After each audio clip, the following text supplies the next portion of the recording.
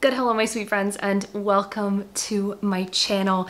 Today we are going to be discussing my favorite books I read in 2020. Before we get started, I wanted to get a couple announcements out of the way. If you don't follow me on Twitter, you will not know that I made this update. I have decided in 2021 we are going to be doing true crime videos as well as going back to doing some book videos. I really miss making book videos. It's something that I love doing. I love reading. I love critiquing. I got my degree in English, so I really miss doing book videos. So I want to kind of bring that back as well as the true crime videos in 2021. So we are going to be doing that. A couple of other things to note. I haven't talked about this on my YouTube channel yet, but I do Dungeons and Dragons every single week. I am a cast member in the Tabletop Tavern. TTT is easily the highlight of my week. I play a half-elf noble sorceress named Leone Labelle. I adore her. We are going to be doing episode 15 this week. We are coming to the end of the first season, and I am just so excited to be doing this campaign with some of my closest friends here on the internet. I have linked everything to do with Tabletop Tavern down below. It is the most fun that I have every week. It is literally the highlight of kind of everything every week. It really got me through quarantine, and now is a perfect time to start watching and listening because we are coming to the end of the first season. It would be the perfect time for you to catch up, to figure out what's going on. I really love it. It is a completely homebrew campaign where we are telling our own story, and I really love it. I've linked it down below. I would highly encourage you to check it out on YouTube so that you can watch all of the backlogged episodes, as well as every Thursday at 8 p.m. Eastern Standard Time, we do an episode live. So it's a live performance of Dungeons and Dragons on the channel, the Twitch channel, the Tabletop Tavern that I have linked below. And I just love it. I have so much fun doing it. This is in addition to me streaming on my Twitch channel, which is twitch.tv/VictoriaShaz. A couple of other things. We are doing a book club every single month in 2021. So if you would like to join my Discord and participate in the book club, the book that we are reading this month is Rebecca by Daphne du Maurier.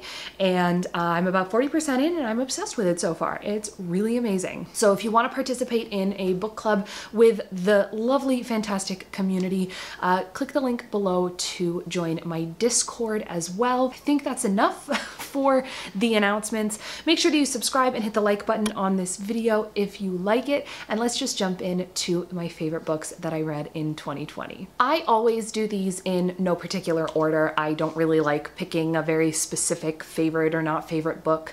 I just kind of go through my Goodreads reading challenge and let you know what my favorites were for the year. This year I have picked 8 favorite books. One of them is a series, so I guess technically we do have 10 favorite books because it's 3 books in a series, but I've picked 8 separate things to talk about. The first one that I want to talk about is The Memory Police by Yoko Ogawa. This book was translated at the end of 2019, if I recall correctly, and I read the translated version at the beginning of 2020.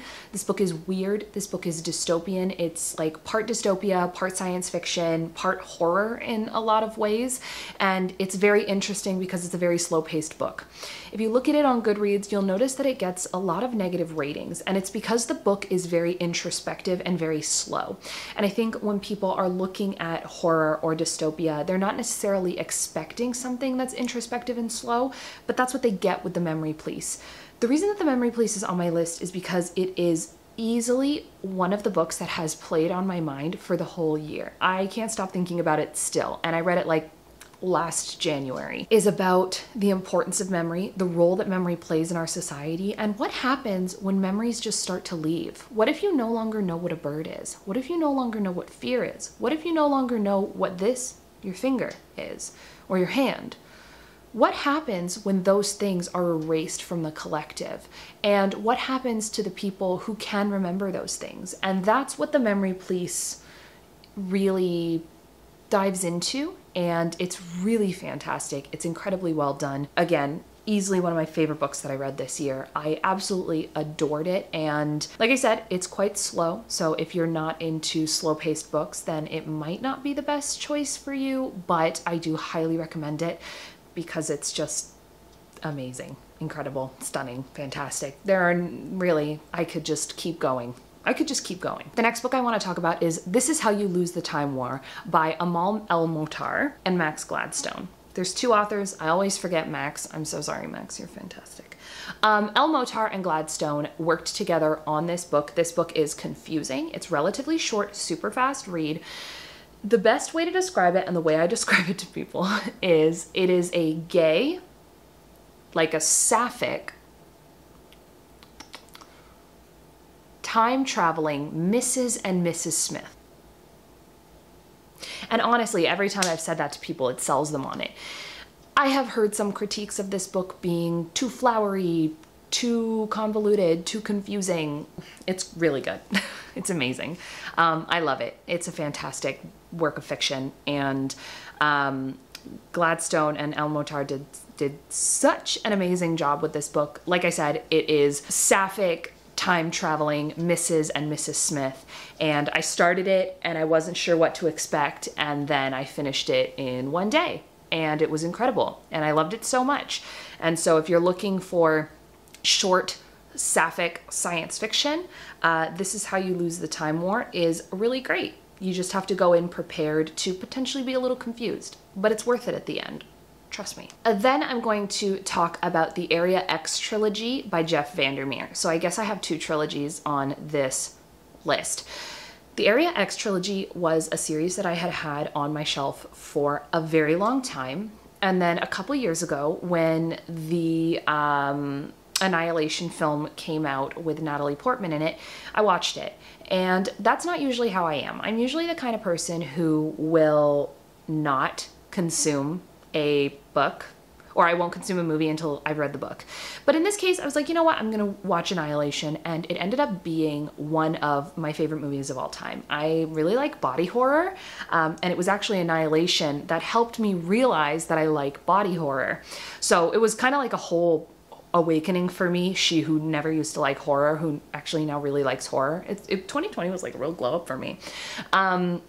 So Annihilation was fantastic, and I was trying to figure out what I wanted to read next, and so I picked up the Area X trilogy. And let me tell you, it doesn't even matter that I watched the movie first, because the book is so drastically different from the film. It literally doesn't matter. The book is very different. The book series is very, very different from the movie. Jeff Vandermeer has very quickly become one of my favorite authors, and it's because he is so different. I read Born last year as well, and that almost made it onto the list, but I actually preferred the Area X trilogy to Born. This was because I just really liked the concept of the biology refracting in Area X. I really liked how it was executed. It is jumpy, it's confusing. When you're reading Jeff Vandermeer, you really have to zoom in and focus on Jeff Vandermeer. And Jeff Vandermeer is one of the authors who, there's very few authors who I'm like this with, but I have a handful of authors where I actually don't like to listen to their audiobooks, because it's actually easier for me to understand it when I'm reading the written word. And Jeff Vandermeer is one of those authors. I find it difficult to listen to his audiobooks, so I always read his books either physically or on e-read. Loved the Area X trilogy. A lot of people are really disappointed at the ending. I'm gonna be honest, I'm not sure what people expected.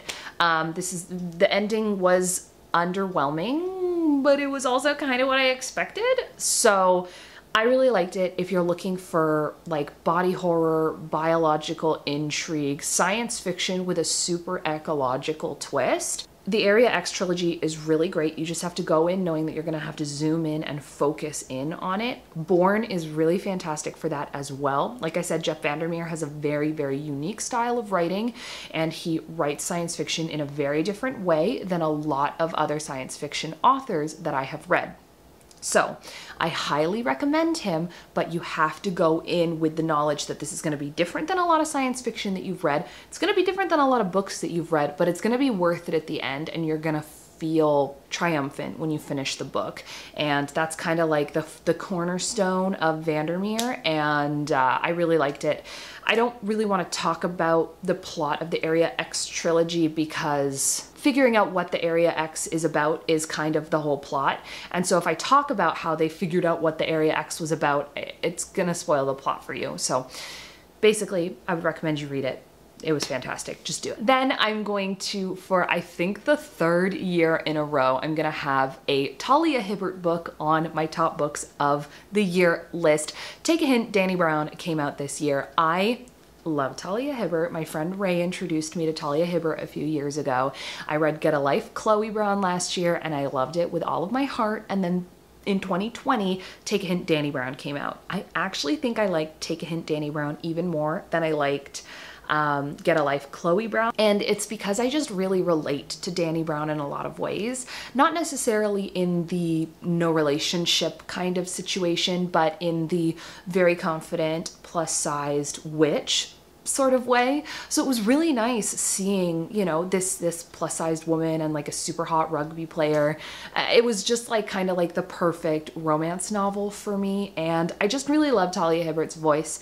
I think she writes absolutely splendid romance, and I know that when I pick up a Talia Hibbert romance, I'm gonna leave happy with how it ends, with how it's written, with how it's handled. I know I'm gonna leave happy when I read a Talia Hibbert romance, and so I felt really good about it. I loved Take a Hint, Dani Brown. If you haven't read any Talia Hibbert, I definitely suggest you pick up Get a Life, Chloe Brown, and Take a Hint, Dani Brown. The 3rd one's going to be coming out this year about the 3rd sister, Eva Brown, Eva Brown, either or. I'm very excited about it. I love these sisters and I love Hibbert's writing. Then I want to talk about Axiom's End by Lindsay Ellis. Now this book has been long awaited for me. I was very excited for it to come out. This is a first contact alien book set in the mid-2000s, kind of like when Bush was president. So Axiom's End is a first contact novel. The main character is basically the daughter of a Julian Assange type of person, and she stumbles upon an alien and then becomes the only person that the alien will communicate with humanity with. So she ends up accidentally playing this very, very, very important role in the first contact with these aliens. And more unfolds throughout the book. I'm not going to spoil it for you, but that is the basic plot. It is first contact set in the mid-2000s, and it is really well done. I love Lindsay Ellis. I love Lindsay Ellis's videos, and I just could feel it in my gut. Like I could feel it in my gut that Lindsay Ellis's book was going to be good. And then I read it and I was like, okay, this is just as good as I expected it to be. It was fantastic. I was really impressed with it. I flew through it. I really enjoyed it. And I just really liked it. Like, I love a good first contact novel. There aren't a ton of first contact novels that are set 2000s and forward. And I think Hank Green's An Absolutely Remarkable Thing definitely, I mean, Lindsay has even said this, it paved the way for Axiom's End to be able to come out. I hope it paves the way for more first contact novels set in the recent past or present. I love a good first contact novel. So I'm excited to see more. I'm excited for the sequel. It's a series. There's going to be more. I can't wait for the second Axiom's End book, and it's going to be awesome. I loved it. It's just a solid book. And if you like science fiction and you like anything to do with first contact books, or like maybe or maybe not having sexual tension with monsters, then you're gonna like Axiom's End. Next one is another romance book, and it is One to Watch by Kate Stayman London. This book was incredible, stunning. I cried the first time, in the prologue, and then I also cried at the end, and then I kind of cried a couple times in the middle. Really well done. It is about a plus-sized woman who is a very popular fashion blogger who goes viral for basically calling this book's universe's bachelor out for not having any diverse bodies. And so she goes viral for that, and then she gets contacted and they're like, for the next season, how would you like to be the diverse body on The Bachelorette? And she says, for reasons that I'm not going to spoil for you, yes, let's do it.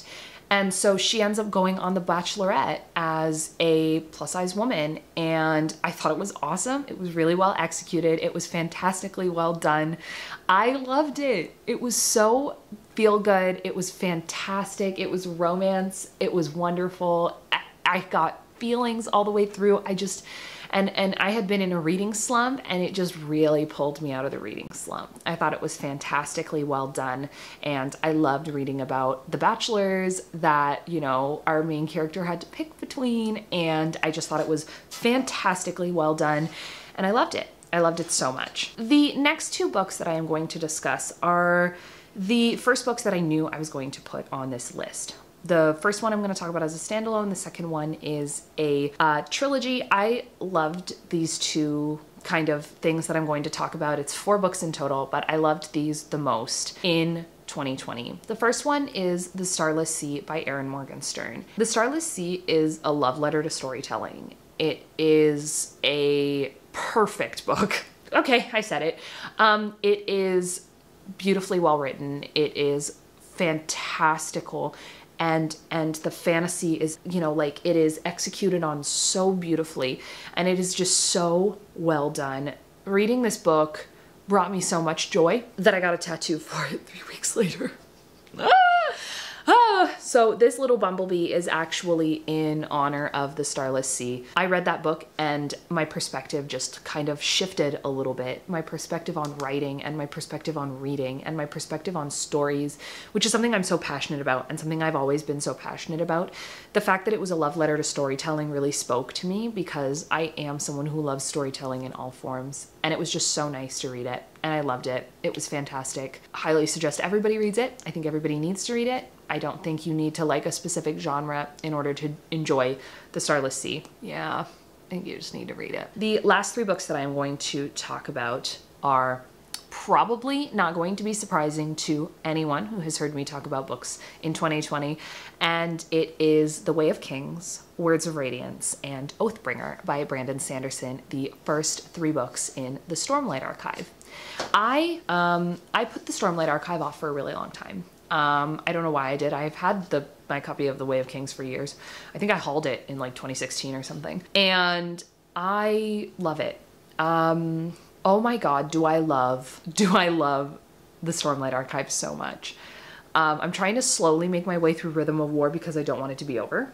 To be totally honest, like, I don't want it to be over because then we're gonna have to wait. So The Way of Kings is a high fantasy series about a cast of characters and a magic system. And that's all I can really say without spoiling very important moments of the book, or of the series, rather. Brandon Sanderson is a fantastic fantasy writer.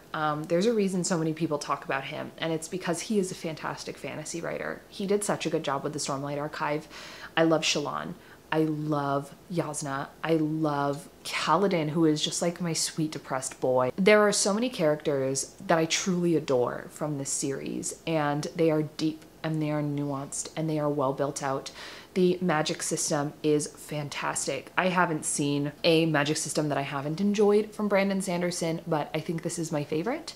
I absolutely adore it. The Stormlight Archive very quickly took over my life in the first half of 2020. When I finished Oathbringer, I cried. I cried at the end of Words of Radiance as well, but there's one moment at the end of Oathbringer where I just gasped audibly and just started crying, and it's just such a well done series. If you like fantasy and you haven't really found a high fantasy series that you really like, the Stormlight Archive is what I suggest. It is thick, it is hefty, it is a lot to read, but it is so worth it. And I am so glad that I picked it up in 2020. And that's why I needed it to be the final thing that I talked about, that I gushed about the most. I adored everything about it. I am so excited to see where the story continues to go. And Yasna Kholin is thick. That's it. Thank you so much for watching this video. Don't forget, I have all of my social media linked in the down bar, so you can follow me there if you would like. Make sure you like this video and subscribe to my channel, and let me know what your favorite books that you read in 2020 were. I almost said 2021, but that's where we're now.